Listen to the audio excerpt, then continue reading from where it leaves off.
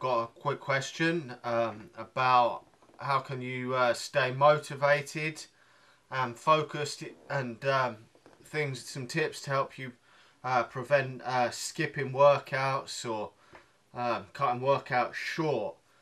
Now, it can be very, very difficult for people to continuously work out, and I understand that families and friends and stuff along that lines will over time um, prevent you from working out. I mean, we can't work out all the time. I mean, there's going to be some times where we have to skip workouts, but for the majority, I don't really have a problem with this in my workout training. I just get in there and get it done. And my first big tip I'm going to give is have a workout plan.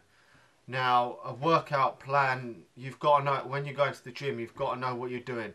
If you go into the gym and you're just doing willy-nilly stuff, you're doing a few bicep curls, then you do a few standing ones, and you do a couple of preacher curls, or you don't actually know what the hell you're doing. You just go and you do a few sets of each exercise and then just go. You don't have a clue whether you're going to make any gains or anything, and the motivation will increase if you're seeing results. And if you're not following a good structured plan, set out your goals, write them down, check your measurements to make sure you're making progress. Then you're going to want to get back in that gym, because you're going to see the results that you're getting, and you're going to be happy, and you're going to want to continue. Now, secondly is overreaching and burning out, going to the gym and doing too much. Now that is a really big reason why a lot of people end up skipping the gym, because they're doing too much, they're going too hard at it, too intense, and they're skipping it. So if you're having this problem, cut your workouts down, because more is not always enough. Sometimes better to do 3 days a week than 4 days a week if you're burning yourself out, because in the long term you're going to end up not doing any at all.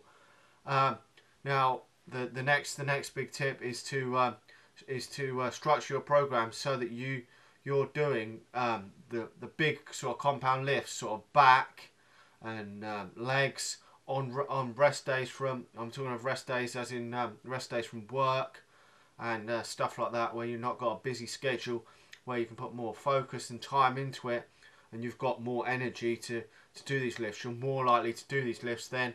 Save the more isolation movements for the times when you've got less time to do, because they're less taxing on the body, and you're more likely to do them then, rather than if supposing you've got a 12-hour shift at work, you might not want to come home and do 10 sets of squats, 7 sets of leg press, and 5 sets of calves, and then do hamstrings.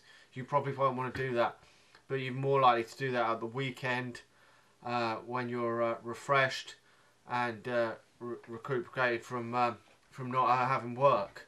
If obviously you're working at the weekends, and then change it up and do it during the week. My next thing is if you're having problems getting into the gym and that after work and that, make sure you go straight after work into your workout, almost, if possible.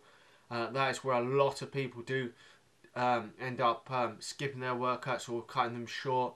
That's what I used to do when I was doing a 12-hour shift in my previous job, pretty much every day, because I was getting up at 5 AM and I wasn't getting home till sort of 7:30, 8 o'clock at night with travelling and everything.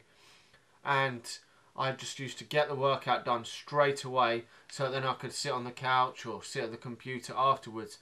Otherwise, I used to sit at the computer for half an hour and think, oh, I'll go and do my workout in a minute, and then 10 minutes would pass, 20 minutes would pass, and then in the end you've got less time to do the workout.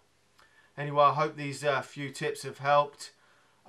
Just try to incorporate them in your routine, and hopefully you will receive some good benefits from it. Anyway, till next time, thanks for watching, and I'll talk to you all again soon.